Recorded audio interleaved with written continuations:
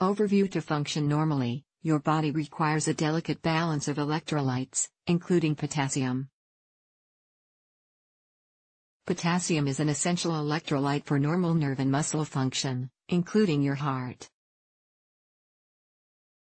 Too much potassium in the blood can cause the heart to beat irregularly and can sometimes result in death.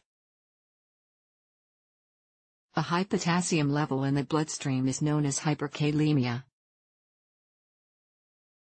Although hyperkalemia can affect anyone, there are some people who are more at risk for developing the condition. Risk factors for hyperkalemia include some medical conditions, certain medications, diet. Here's everything you should know about the causes behind this condition.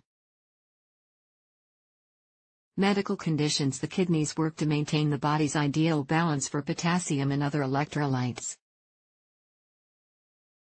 The risk of unbalanced electrolytes increases when the kidneys aren't working properly. That means that those with underlying kidney conditions are at a higher risk of developing hyperkalemia. Chronic kidney disease, CKD, is the most common cause of hyperkalemia. The rate of hyperkalemia in people with CKD has been reported to be as high as 73%. Trusted source. Other medical conditions can increase your risk, including congestive heart failure, diabetes, Addison's disease, which is when your body doesn't produce enough hormones, high blood pressure. Less common medical causes of hyperkalemia include burns that cover large areas of the body or severe injury, ascertained infections, such as HIV, tumor cell and muscle damage due to alcoholism or heavy drug use. Receiving treatment and managing medical conditions such as diabetes can reduce your risk of hyperkalemia. If high potassium levels persist, your healthcare provider may recommend treatments like diuretics or potassium binders. Medications: certain medications can contribute to the development of hyperkalemia. Medications that treat blood pressure-related conditions are the most common culprits. Medications that can lead to high potassium include angiotensin-converting enzyme, ACE, inhibitors and angiotensin receptor blockers, ARBs, potassium-sparing diuretics, such as spironolactone, amiloride, and triamterene beta blockers, nonsteroidal anti-inflammatory drugs, NSAIDs, such as aspirin, and ibuprofen, calcineurin inhibitors, potassium-based salt substitutes, potassium dietary supplement, heparin, a blood thinner, antibiotics such as trimethoprim, pentamidine. Non-prescription drugs and supplements can also increase the likelihood of increased blood potassium. This includes supplements such as milkweed, Siberian ginseng, hawthorn berries, noni juice, alfalfa, dandelion, horsetail nettle. In general, people with kidney disease who are already at risk of developing hyperkalemia should refrain from taking herbal supplements.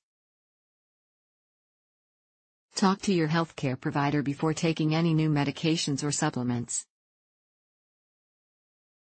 If a medication you take for heart disease or high blood pressure is causing hyperkalemia, your healthcare provider will decide best next steps. This may include stopping the medication or adjusting the dose.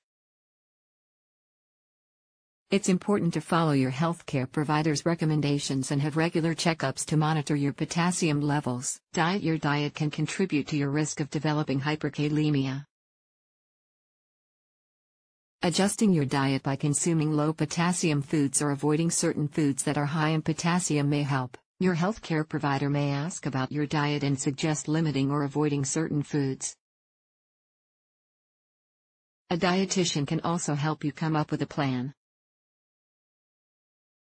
Eating too little potassium can be just as harmful, so it's important to find a healthy balance that works for you. A few examples of foods that are high in potassium include vegetables, including avocados, potatoes, tomatoes, Brussels sprouts, broccoli, pumpkin, cooked spinach, and more. Fruits, such as oranges, bananas, nectarines, kiwi, cantaloupe, honeydew, prunes, and raisins or other dried fruit. Other foods, including chocolate, nuts, seeds, peanut butter, milk, yogurt, and brand products. On the other hand, foods that are low in potassium are vegetables, including asparagus, cabbage, cauliflower,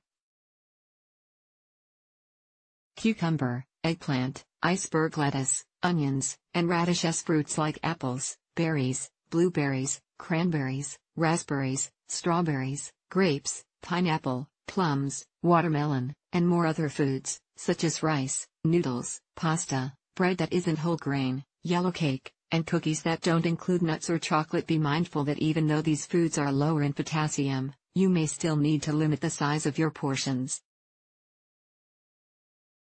Almost every food has some potassium in it, so the serving size is important to consider. You can also remove some of the potassium in foods like potatoes and carrots by leaching them. To do this, you need to soak the peeled and sliced veggies in water for at least 2 hours. Boiling the vegetables can also pull out some of the potassium content. Takeaway: hyperkalemia can lead to serious heart problems if left untreated. If you're at a higher risk of developing high potassium, there are ways you can reduce your risk.